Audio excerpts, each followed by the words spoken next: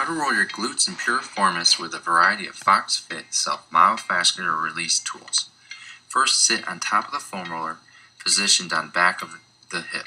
Keep feet together, bend your knees, and roll back and forth slowly until you locate a tender spot. Once found, hold until discomfort reduces by at least 75%, which should be about 20 to 45 seconds. Now sit on top of the foam roller, positioned on the back of the hip. Cross one foot to the opposite knee. This exposes the piriformis muscle. Draw abs in and lean into the hip of the crossed leg. Slowly roll on the posterior hip area to find a tender spot or adhesion.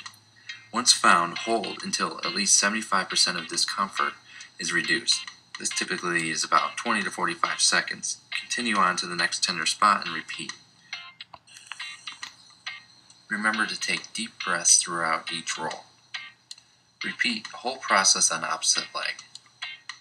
Now apply the same rolling techniques when using our actuator massage stick and trigger point body roller in the variety of positions and pressures that you desire.